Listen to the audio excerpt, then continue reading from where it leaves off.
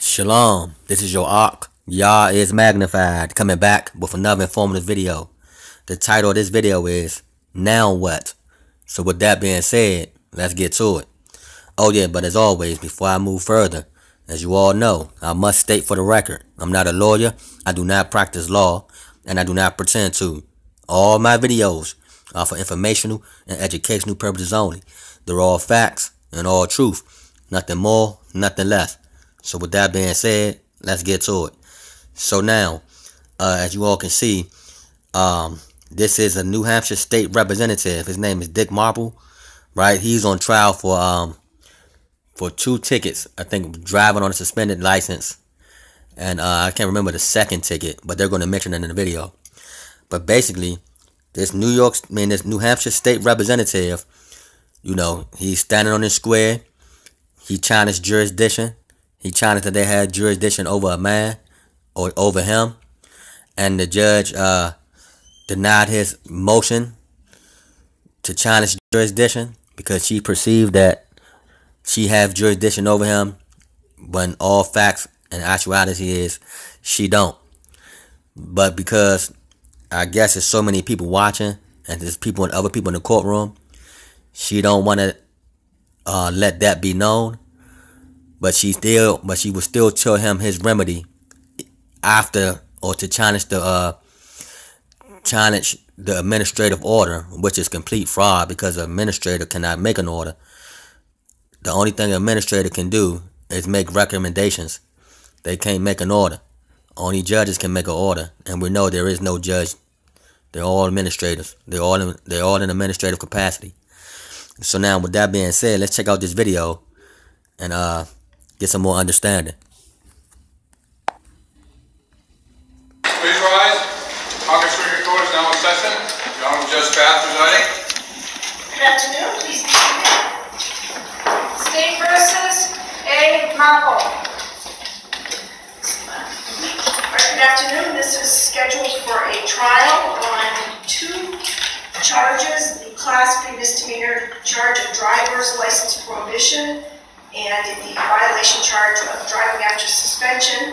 Mr. Marple, I'd like to once again make the offer to have you come sit here. I know that you are concerned with waiving jurisdiction, but if you're more comfortable up here so you can spread out your papers, certainly I would allow you to do that. And I know that you're reserving your rights to appeal my orders with respect to jurisdiction. Is the state ready to proceed? We are. All right, call the first witness. Okay, so as you all notice, he did not cross the bar. Why? Because he's challenging jurisdiction. But let's continue. Magistrate. Yes. I am here under threat, duress, and coercion. I'm not here because of an order. Because you as a magistrate cannot make an order. You can only administer ministerial duties. You have no jurisdiction to judge your own jurisdiction. I'll give you the citations on it. But we're going to review something. And this is something that took place with my original, which I put in the evidence before our first meeting. You refused to read it. You refused to accept it. I'm going to bring it in again right now. And this is the federal government's public law 719, which mandates your compliance with the Uniform Commercial Code. You have not done so. You have denied me of it. I gave you 2. There's 2 of them here. 2 of them here right now. Affidavits.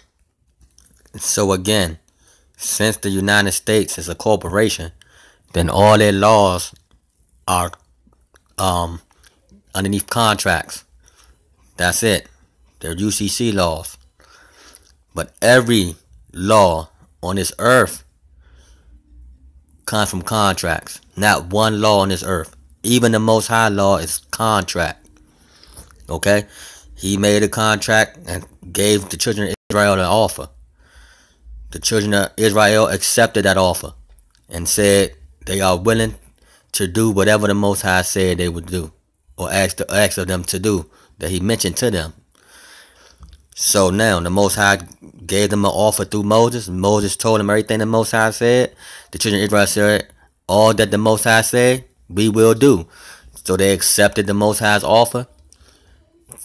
all contracts. That's it. That's all. Okay? The law of contracts is on the land and on the sea. That's the original law. Okay? That's the only law. So again, if contracts is the only law and everything in America operates on a continuous series of contracts, then the best way to get from these laws is to operate contracts. Okay? So learn how to create your own contracts and you can wiggle your way up out of this situation. But let's continue listening into this trial.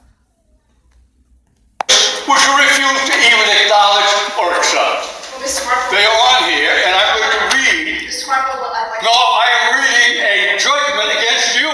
first off, There are two judgments against you filed with the Secretary of State. all right, well, Mr. Marple, what I'd first like to say in response is that you were provided 2 full hearings on your issues of jurisdiction. You have no jurisdiction, and I'm going to read the judgments. This one is dated April 12, 2017, which says, affidavit of commercial default. This letter acknowledges and confirms as out of this date there has been no response or rebuttal delivered to this office as an answer to the affidavit of commercial default addressed to the Honorable Christian Spath, Magistrate, and Teresa A. McCaffrey, Clerk of Court, 6th District Division, delivered by Richard Bartle and filed with the Secretary of State on March 28th. All right, well, Mr. Marple, what I will... That's number 1. All right, well, hold on, please. I'm giving you the courtesy of speaking, and I ask simply for the same courtesy back. The first thing that I would like to say is that I have, in fact, read all of the documents that you have submitted to the court. I considered everything in my 2 previous orders where I denied jurisdiction. I understand that you still dispute jurisdiction, and the process under the Constitution when someone does that is to follow the appeal process. You will have... Okay, so that's you all remedy right there. That's one remedy. So now, if you all get an unfavorable void order from an administrative acting as a judge, then you file the appeal. Okay, that's what's next. The appeal is next. So if you get a bad ruling from the lower court, don't be upset. File your appeal. That's it. Take it to a higher court. Challenge the same thing. Okay? It all starts with jurisdiction. If they can't prove jurisdiction, they have no case. Okay? And when I say jurisdiction, over you, the living man. Okay? But now let's continue listening in, and the judge gonna even say it herself. Hey, if you don't like this so-called void ruling, then follow the proper procedures for the seek remedy in the appeal court or the Supreme Court, whatever court you want to appeal, you want to file your appeal to. But let's continue. An absolute right to appeal my decision. You have no decision because you don't have any jurisdiction. I'm going to read into the records, if there is such a record. And yes, he is right. She do not have a decision because she's an administrative. She don't have jurisdiction over top of him to make a decision. They can only make recommendations. That's it. That's all. But let's continue. Let me just finish. February 28, 2017. Reference affidavit of commercial default. This is on February 28th.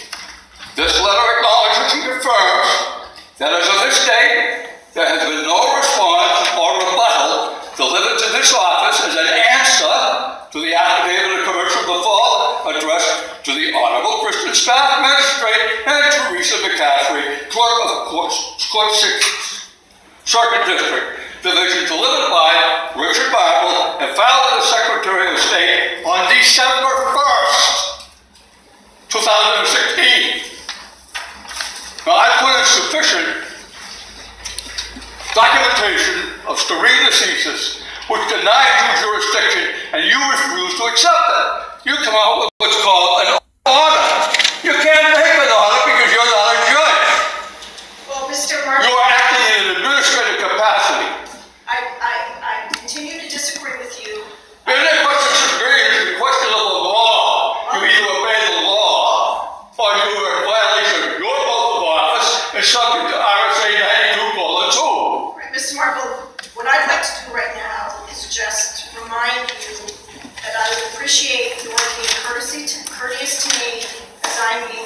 is to you. There is no reason for yelling. You can continue to have what I would call a responsible and professional discussion. And my request to you, I have two requests. One is that when I wish to speak, that you give me that courtesy. And when you wish to speak, I will do the same. As long as we continue to be discussing what is relevant to today's case. There's no relevance to today's case because you don't have jurisdiction. And I understand that that is your position, but I would... You can't assume jurisdiction. You denied that. The courts have denied you that. You don't have that prerogative. Mr. Markle, please allow me to speak. You have made your position clear. You have denied me my procedural due process rights under Article 15 of the Constitution, which demands that you show me the affidavit that makes me liable for what you're assuming jurisdiction that you don't have. And Mr. Markle, I want to see it. Will you produce the document that has my signature to give you jurisdiction? Will you produce that? will you please... Will you produce the document? Mr. Markle, I'm going to ask you again to let me respond. The remedy for the position you have taken, which is that you disagree that I have jurisdiction, the remedy under the same Constitution that you're relying on is to appeal my decision, or as you say, my non-decision, to the New Hampshire Supreme Court. That is the procedure that the New Hampshire Constitution allows when someone disagrees with the judge's order. So as you all heard, the judge said it out of her own mouth. Okay? If you go in there, challenging jurisdiction, you know, and a magistrate try to give you a bogus ruling, when you file out appeal in the appeal court, you will find remedy in that court. Why? Because they know that they are in administrative capacity. They cannot make an order. It's void. Okay? But let's continue. I am saying to you in response to your discussion is that procedurally, to get where you want to go, which is to continue to challenge this court or anyone else's court's jurisdiction, the next step is to have the trial. You may not even be found guilty. If you are found guilty, then you have the right to appeal both the issue of the jurisdiction and a finding of guilty. Procedurally, that is how the next steps go. When you talk about the Uniform Commercial Code, that has no bearing on these types of cases. And I believe that Now, she just stated that the Uniform Commercial Code does not have no bearing on these types of cases. That's ridiculous. Because as I stated before, everything in the United States works on a continuous series of contracts. Everything. Even her position as the administrative. She signed the contract to do that. The bailiff signed the contract. Everything's in contracts. Everybody in there signed some type of contract to work underneath the corporation of the United States. So again, it's all uniform commercial. But let's continue. maintain that I've made clear in my two previous orders on the motions that you requested that it is the continued belief that there is jurisdiction. Do you deny receiving an affidavit which incorporated the return of your purported judgment? Oh no, I received that. That's And did you read what it says on there? I absolutely did, sir. And you know what the Supreme Court said, and I'm talking about Justice Grimes, in volume 108, New Hampshire, 386, which was decided 12/29 of 67. Did you read that? I read And what does it say? I read everything that you sent, and in the last batch of the things that you sent, you're referring to the Uniform Commercial Code and how a motor vehicle is a commercial good. And what I'm trying to explain to you, if you give me the opportunity again, is that those issues are not relevant to the charge of whether you operated a motor vehicle while your license was suspended or not. So. And then she said the Uniform Commercial Code do not apply in this court, but she's talking about the driving license, which is another contract which only operates in commerce. So again, it's one big sham. But I'm glad that the New Hampshire State Representative is doing his thing, and he's showing everyone as well that, man, it's one big fraud and one big sham. China's jurisdiction. And yes, I'm going to also play a video of him doing the straw man, and he's mentioning the straw man in court. The judge got up and left. Okay, but let's continue. That is where we have a fundamental disagreement, which you will have, again, ample opportunity to appeal to the New Hampshire Supreme Court. No, that's already been done. The Supreme Court has settled the issue in what I just quoted, where Justice Grimes states very specifically that RSA, which you're compelled to perform under RSA 382A 9-109, defines the automobile as consumer goods. Consumer goods do not have to be registered. Consumer goods do not have to have a, quote, license, unquote, in order to travel in consumer goods. Well, Mr. Mark, there's no taxation. You're talking about extortion. Extortion from the people who do not know that there is a difference between an automobile and a motor vehicle. I gave you all that information. You refused to accept it. It's all documented. The Supreme Court's already made the judgment. So don't talk about appeal, because there's no appeal for something that doesn't exist. Now, you were given the last time I had the prosecutor over here deliver what was purportedly a license. It's not a license. It is a photo ID that I purchased, and I put TDC, threat, duress, and coercion. That's not a license. It's my property. And the criminal conversion, CONVERSION, depriving me of my property, which also has a contract with the Mary Hitchcock Hospital on it. I want my property back. all right, well, that is... I've asked for it 4 times. You refuse to give it to me. Well, that's conversion. all right. That is conversion. Criminal conversion. Mr. Markle, please give me an opportunity to respond. All right. First of all, I have never made a decision on whether you get the license back or not. What you're arguing now is not something that is relevant to today's case. There's no case today because you have been denied jurisdiction by your failure to answer the affidavits of proof. So I want to see the affidavit that claims that I damaged somebody or I hurt somebody. I want to see it. It's my Article 15 due process.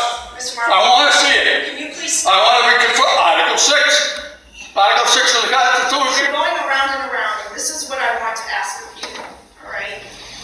I have made 2 rulings that disagree with you, and let me finish, please. Please let me finish. I've been very courteous to you, and I'm asking that you show me the same courteousness. I have made 2 prior decisions that this court has jurisdiction. I understand you disagree, and we can go round and round and round, but we're not getting anywhere right now. What I am advising you is under the New Hampshire Constitution, the way procedurally that we need to go for you to continue with your argument on what you believe on your side is to have the trial, then you appeal. I understand your position is you don't believe that you even need to appeal because there's no decision. But both, you should understand this very well because you are in the general court, both legislatively and by the New Hampshire Constitution. That's how your rights allow you to proceed. So what I'm asking you is...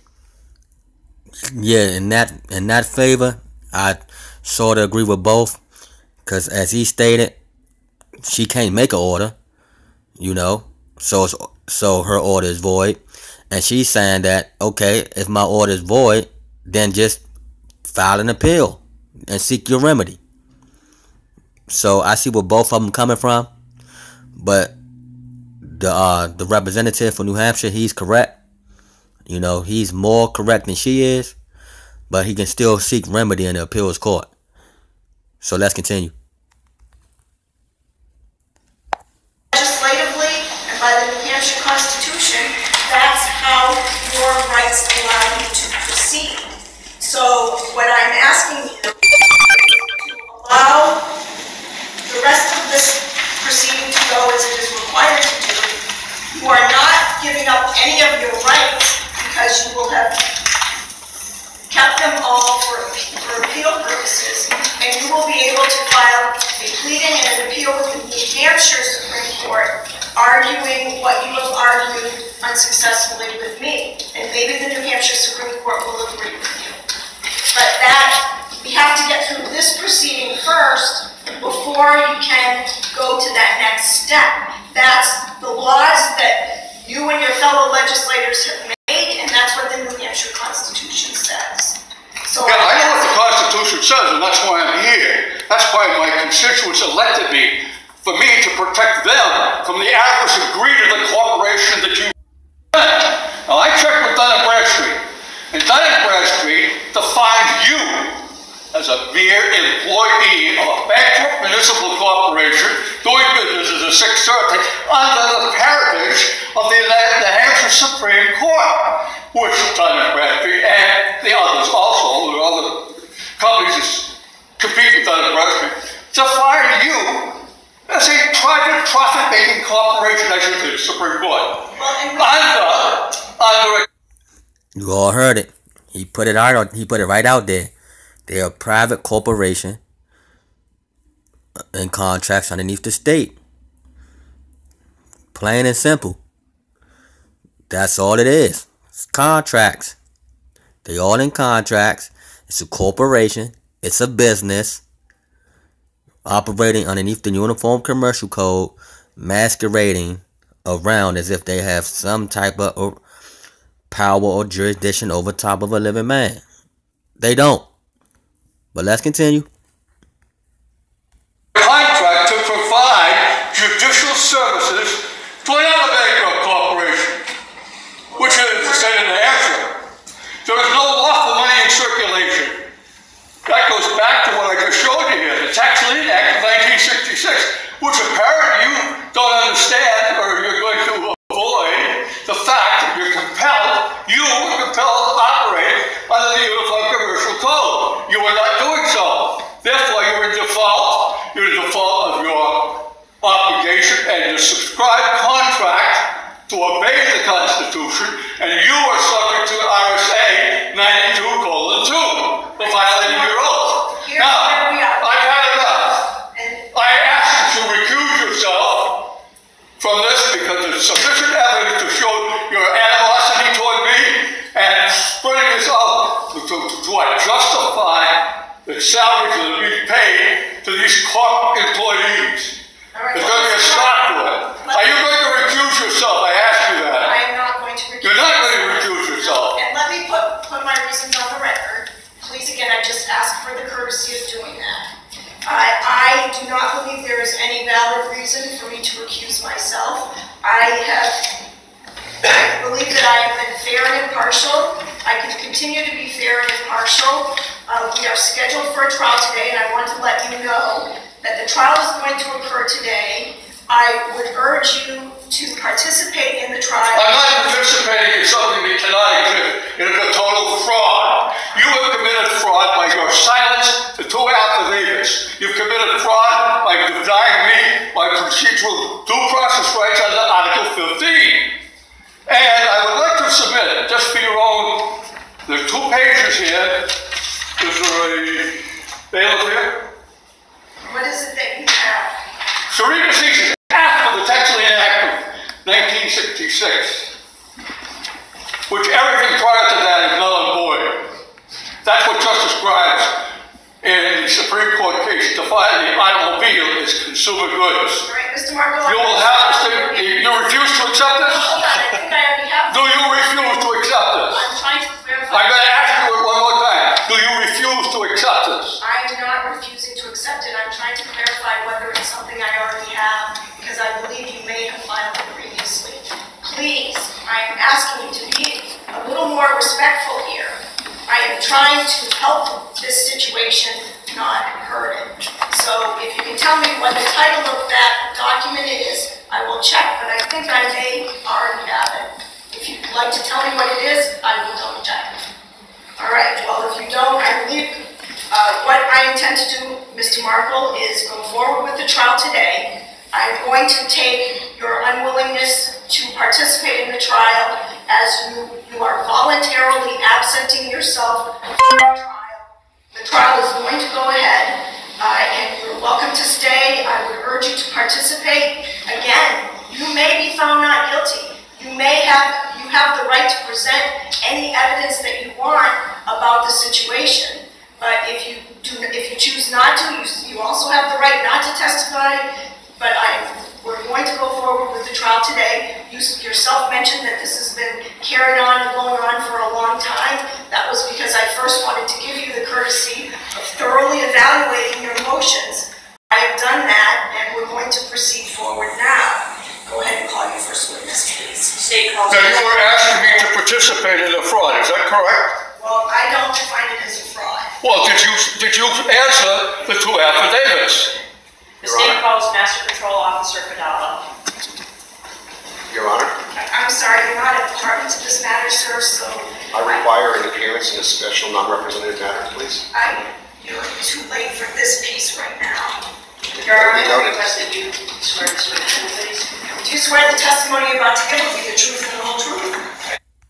Okay, so I'm not going to go over the whole video, but as you all can see, he's not going to participate in the fraud. You know, so even after they make their ruling against him, if they rule against him, you know, if he get a ruling not in his favor, his remedy is in the appeals court. He simply file an appeal and still challenge the same thing, which is personal jurisdiction. That's it. That's all. So with that being said, though, that's all I'm going to do for today. You all need my help. Hit me up in my email at y'allismagnified@gmail.com. As you all can see, you know, it's a fight. You have a New Hampshire state representative in the fight, standing there for all to see. Okay? So for those who don't believe, hey, I feel sorry for you. Those who do believe, y'all know what time it is. So with that being said, you all be blessed. Shalom.